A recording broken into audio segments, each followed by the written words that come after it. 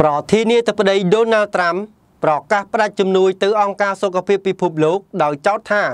មានភាពមិនប្រក្រតីជុំវិញវិបត្តិជំងឺ COVID-19 យោងតាមប្រភពសារព័ត៌មាន Reuters នៅថ្ងៃទី 15 ខែមេសានេះបានឲ្យដឹងថាប្រធានាធិបតីសហរដ្ឋអាមេរិកលោក Donald Trump នៅថ្ងៃអង្គារនេះបានផ្អាកការផ្ដល់មូលនិធិដល់អង្គការសុខភាពពិភពលោកក្នុងកំឡុងពេលកំពុងផ្ទុះជំងឺ COVID-19 ដោយចោទថាអង្គការនេះខកខានមិនបានប្រឹងប្រែងគ្រប់គ្រាន់ដើម្បីបញ្ឈប់វីរុសនេះពីការរីករាលដាលនៅពេលដែលវាលេចឡើងជាលើកដំបូងនៅក្នុងប្រទេសចិនដែលបង្កឲ្យមានការថ្កោលទោសពីអ្នកជំនាញជំងឺឆ្លងខណៈចំនួនអ្នកស្លាប់នៅទូទាំងពិភពលោកនៅតែបន្តកើនឡើង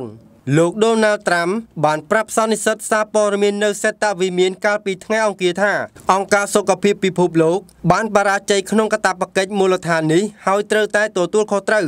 លោក Trump បាននិយាយថាអង្គការដែលមានមូលដ្ឋាននៅទីក្រុងហ្សឺណែវប្រទេសស្វីសបានផ្សព្វផ្សាយព័ត៌មានមិនពិតរបស់ប្រទេសចិនអំពីវីរុសដែលទំនងជានាំឲ្យមានការរីករាលដាលកាន់តែខ្លាំងឡើង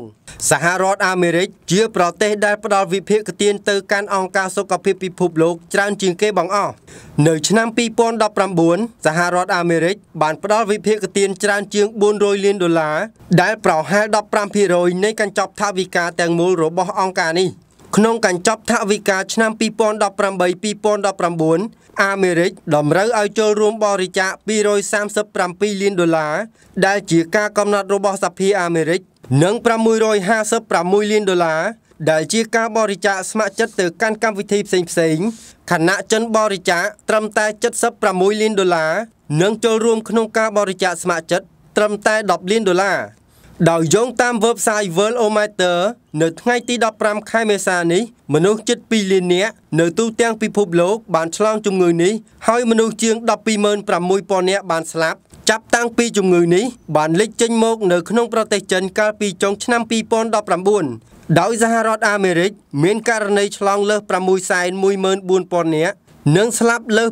26,000 នាក់អគ្គលេខាធិការអង្គការសហប្រជាជាតិលោក Antonio Guterres បាននិយាយថាវាមិនមែនជាពេលវេលាដើម្បីកាត់ផ្តាច់ថវិកាសម្រាប់អង្គការសុខភាពពិភពលោកទេពេលនេះគឺជាពេលវេលាសម្រាប់រួបរวมគ្នាហើយសហគមន៍អន្តរជាតិធ្វើការរួមគ្នាដើម្បីបញ្ឈប់វីរុសនេះ